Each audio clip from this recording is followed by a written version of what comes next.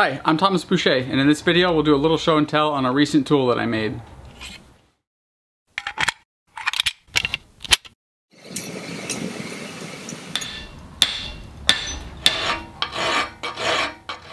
If you've been following my work for a while, then you know that I'm interested in traditional locksmithing and making historical type locks and newer stuff that has some inspiration from older techniques.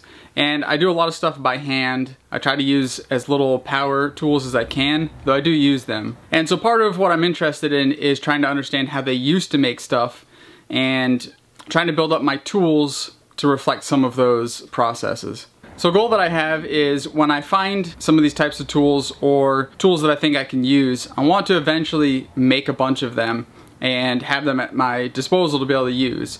And one of the most recent ones that I made is this gauge. Now I've got a little bit of a description on this, but I'm gonna have to read from my phone as I can't have this all memorized. So a lot of you may be familiar with the encyclopedia that Diderot made, and he identifies this tool as a key gauge to equalize the thickness of the stem. Now another encyclopedia that is also of French origin and was put out around the same time was written by Henry Louis Duhamel du Monceau. I may be butchering that because I don't speak French, but he also outlines a lot of similar trades and things, and he also has a locksmithing section. I actually kind of like the Duhamel one better than the Diderot one, but I do certainly look at both of them. And they both show this tool. I did a really rough translation on what this tool is and how to use it from the Duhamel book, and so I'll read a little bit of that here. Again, this is a rough translation, so some of the sentences sound a little weird, but it was the best I could kind of quickly do. The gauge is composed of an iron strip folded at a right angle. One of the legs of the square is about a third shorter than the other. At the end of the shorter branch there is an iron pin parallel to the larger branch of the square. Finally, in the end of the longest branch there is a nut which allows an iron tip to pass through, so that the tip of the screw is brought closer to the further away from the spindle. Here's how to use this tool. We put the pin in the gauge of the keyhole, apply it on one side against its wall, and bring the tip of the screw close until it touches the key outside. The thickness of the key at this point is therefore precisely what is between the pin and the tip. By rotating the stem, making it go up and down, we see if the thickness is the same everywhere. Where the stem cannot pass without pushing back the point, the thickness is greater, and smaller where it touches less. So what this tool does is it measures the wall thickness of a hollow stem key, and it allows you to gauge if it's even, so that way when you're filing it you can even it up and get that hollow bore centered on the stem as best as you can. Now at present my tool just has some machined nuts on the two spindles. Eventually I will make thumb screws, but I just haven't gotten to that point yet. And I haven't used this tool yet really. I mean I've put the key on and I've rotated to sort of see what it does, but I haven't started filing the key.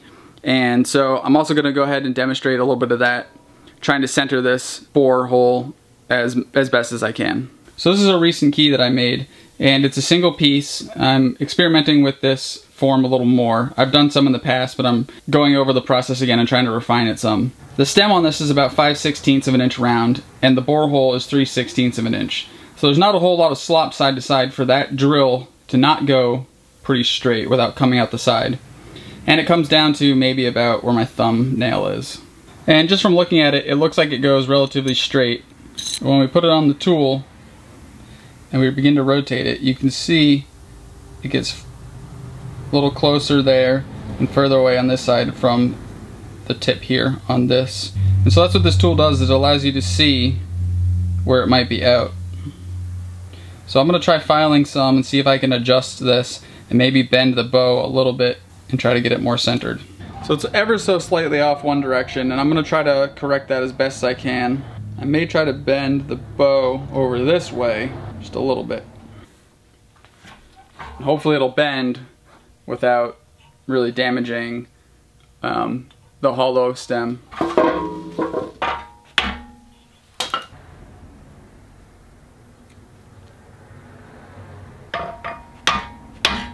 I'm just tapping it lightly with a wooden hammer, and it does seem to be moving. Hard to tell. Maybe overcorrected it there a little bit. I'm going to leave that there, start filing a little bit, and see if we get a little bit better results. I have to be careful with how I grab this in the vise as well. Since that's hollow, it'll easily crush. But for now, I can grab it up at the top here because that hollow stem, I think it ends somewhere around ½ inch down from the bow. So I have a little bit to grab from for now.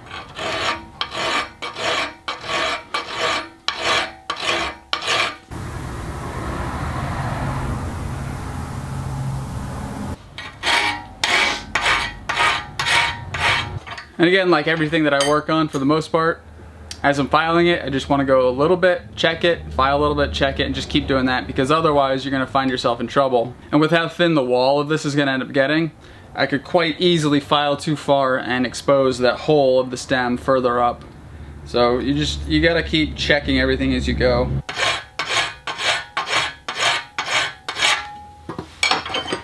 So with this key, I'm pretty much trying to copy an existing key that I have. My proportions are a little off on the bow. It's a little bigger than I want. And like I said, this stem right now, I forged it to about 5/16. It's more octagonalized than round. And that's because if I kept forging it more, it would have got longer than I wanted it to be. So when I forge the next one, I need to look at maybe having a little less material there. Ultimately, it wants to end up around 1/4 inch. So there's not gonna be a whole lot of material on the thickness of the wall. But having the 5/16 allows me to adjust some of these things where it's off center. So having that extra meat means I can bring one side in if I need to, because as we saw, that hole was just slightly off center. So whatever amount I have to adjust that is really helpful. And again, I can slide this key up and down, and I can check wherever this lower post is pointing to it, I can check on the thickness. So I have the ability to check pretty much the whole length of this. So I think as I file this, it's going to be kind of balancing between getting as close to center as I can and living with a little bit of it being off center. I have this little outside divider that I can kind of check some of my numbers, because I do want to make sure that I don't go too far below 1/4 inch. Again, one, because that's what I'm aiming for the size, but I also don't want to end up filing into the hollow stem.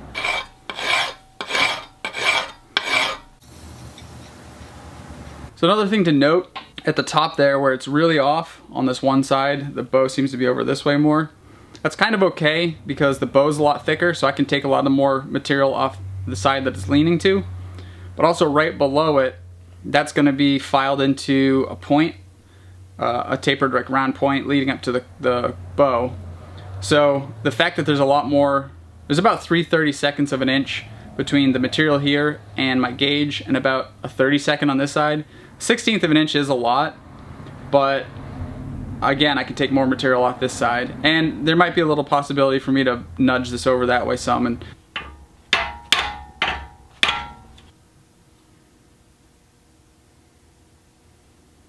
that's getting pretty close, and I'll keep using this as I'm filing, and I can move this post in as I get more material taken off, so I can really make sure I'm touching. So I can still take some material off this side.